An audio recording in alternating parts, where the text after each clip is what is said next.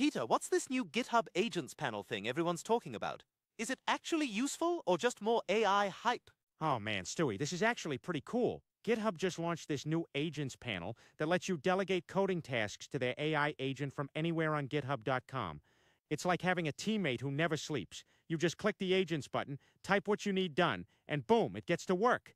Wait, so I can literally assign coding tasks like I would to a human developer? How does that actually work in practice? Exactly.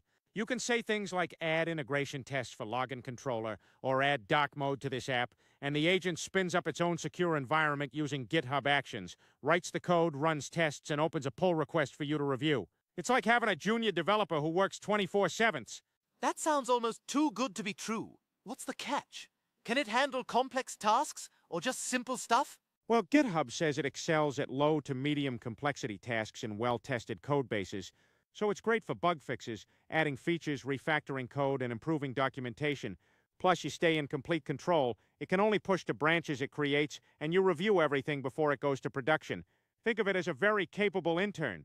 Like and subscribe for more AI stuff.